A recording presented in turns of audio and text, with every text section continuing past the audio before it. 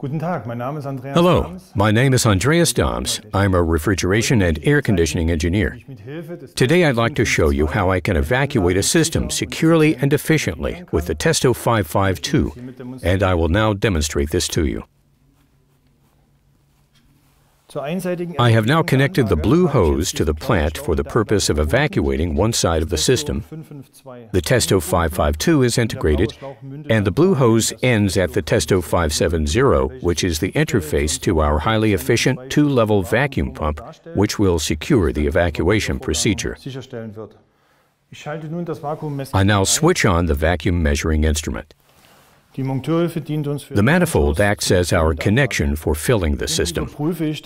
I am now checking that only the valves to the vacuum pump are opened. I now start up the vacuum pump. The vacuum pump has run for several hours connected to the system and has now reached the end. I now close the valve to the vacuum pump and switch it off.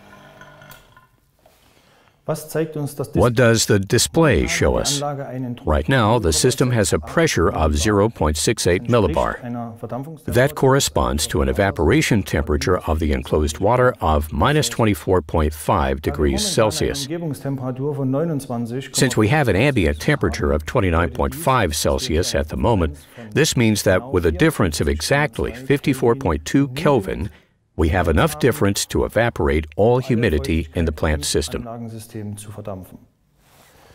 The evacuation procedure is finished, and the system is ready to be filled. The Testo 552 we used has provided me with exact and very secure values, which allow me to judge that the system can be operated securely, dry, and without humidity. The fact that the sensor used is maintenance-free also adds to the efficiency.